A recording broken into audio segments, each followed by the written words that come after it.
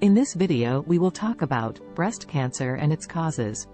Don't forget to like, share and subscribe to our YouTube channel to be notified when we upload new videos daily. Breast cancer is a malignant tumor developed from cells of the breast, and it is one of the most common cancers affecting females. At time has not been established what is the exact cause of this one, but last research is clearly pointing that there are several risk factors. These are the most probably breast cancer risk factors. Last researches have established that in the age group above 50 years there is a high incidence. On the other hand, in the age group below 25 years the incidence is very low. It is very important to say that this disease is very aggressive in patient 25 to 50 years old. Menstrual cycle is other factor that should be considered. Common in the ladies who have a longer menstrual life, i.e. the onset of menarche is earlier and cessation of menstruation is late. The women that smoke and drink alcohol increase the risk of developing breast cancer.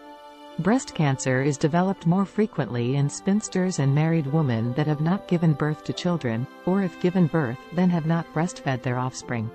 The women that have had a breast cancer on one side have greater risk to develop cancer on the opposite side, and if there are antecedents of breast cancer in their families, mother, sisters and daughters, there are greatest risks too. Breast cancer is linked with obesity and higher intake of saturated fatty acids.